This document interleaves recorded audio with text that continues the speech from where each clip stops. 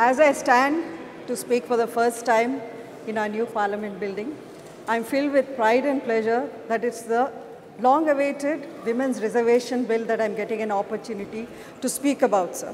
While we are celebrating 75 glorious years of our Parliament journey, I have to mention being the first independent woman MP from Karnataka, I'm very well versed with the challenges we women face when we choose to enter a public life. And there was a time when women were not even considered eligible to vote. And we have to remember some of our great leaders like Savitribai Phule, Sarojini Naidu, and of course Dr. B.R. Ambedkar, who have fought and pioneered the women's rights in our country.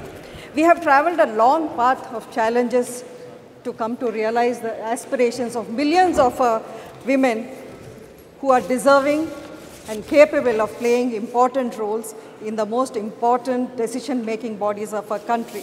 Sir, I come from Karnataka, where women like Kittur Rani Chennamma, Abbaka Rani, Onke Obawa are celebrated as icons of bravery and women's pride.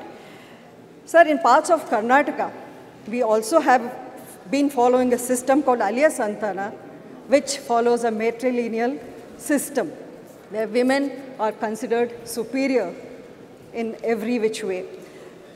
Sir, this I consider as part of our Sanatana Dharma.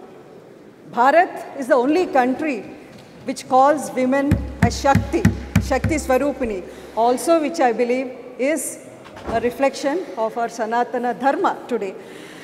Sir, dreams are dreams unless and until you have the will and the conviction to make them a reality. And I thank the Honorable Prime Minister Modi and his cabinet for having the conviction and the will to demonstrate this truth today. And this, I believe, this bill will help us achieve the United Nations mandated Sustainable Development Goal 5, which focuses on women empowerment as well as gender equality. Today, as we stand on the cusp of this great bill, which attempts to bring more representation for women who have been underrepresented for so long in our country, I wholeheartedly welcome and support this bill, and I believe this will help us bring closer to change the course of countless women of our country. Thank you, sir, for giving me this.